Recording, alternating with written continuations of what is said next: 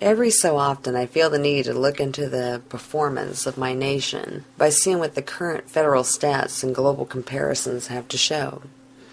I created this post from my blog tonight, but I figured I'd go ahead and read a little bit off of it in case others might be interested on YouTube. Beginning with the most obvious, the U.S. is leading by a massive landslide in external debt, which I think we all pretty much already know. And on that list, it can be noted that the UK, Germany, France, and Japan make up the top 5, whereas China currently ranks 22nd, India 28th, Mexico 29th, Israel 38th, Saudi Arabia 41st, Ecuador 79th, and Iran 84th. There's some random countries that I pulled out. That information is made available on nationmaster.com, which others can check out if they're interested. On that same site, it ranks the U.S. as number 2 since 2000 in our per capita ecological footprint, behind the United Arab Emirates. We're also ranked 55th for voter turnout in presidential elections, with 67.4% registered voters showing up at the polls, and that was sourced in 2003. And just think, state and local elections voter turnout is even lower. But in 2008, I looked up a paper from the Common Sense for Drug Policy site, and they had a bulletin titled The International Comparisons of Criminal Justice Statistics for 2001. And in that, it reported the United States as having 689 per 100,000 citizens in prison. And that was compared against 129 in England and Wales, 77 in France, 71 in Switzerland, 673 in Russia, that being our closest comparison, 101 in Canada, 411 in South Africa, and that was third in line, and 50 in Japan.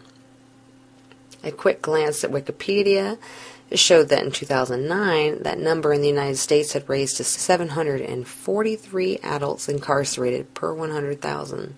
But tonight I got kind of curious, and I went and looked at more recent data provided by the Bureau of Justice Statistics. And I found in a 2010 report that the number was up to 962 inmates per 100,000 adults in the United States. And also 2,074 offenders in the community per 100,000. That's parole and probation type people. This kind of thing just intrigues me. I feel the need to keep up with from time to time what my government is doing, who is incarcerating, why, how many. I see in a Bureau of Justice Statistic bulletin, a 2009 statistical table, males were imprisoned at a rate 14 times higher than females. That's 954 per 100,000 U.S. residents compared against 68 per 100,000 U.S. residents, respectively.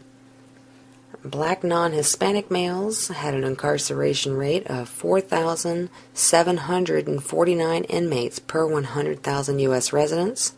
They were incarcerated at a rate 6 times higher than white males at 708 inmates per 100,000 and 2.6 times higher than Hispanic males at 1,822 inmates per 100,000. I thought this was kind of interesting because I had the data personally saved from 2008, in which it claimed that mid-year 2007, those numbers were 4,618 black males sentenced to prison, and looks like 1,747 Hispanic males and 773 white males sentenced to prison per 100,000.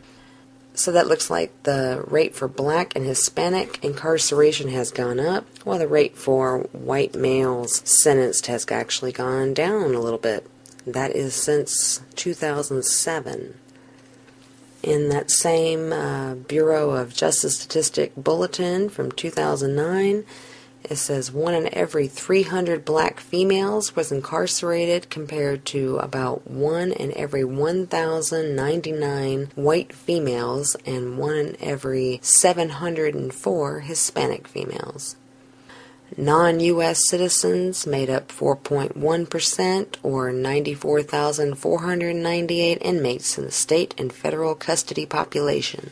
That's our data from 2009.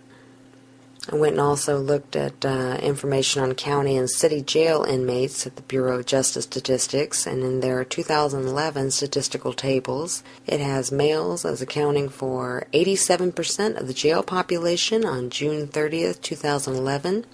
Whites accounted for 45% of the total, blacks represented 38%, and Hispanics represented 15% of inmates. Fewer than 6,000 juveniles were held in local jails, or less than 1% of the confined population. If you read criminal justice data, it's easy to get confused and to think that the Bureau of Justice Statistics is insinuating that the rate of incarcerated individuals has gone down in this country in recent years, but no.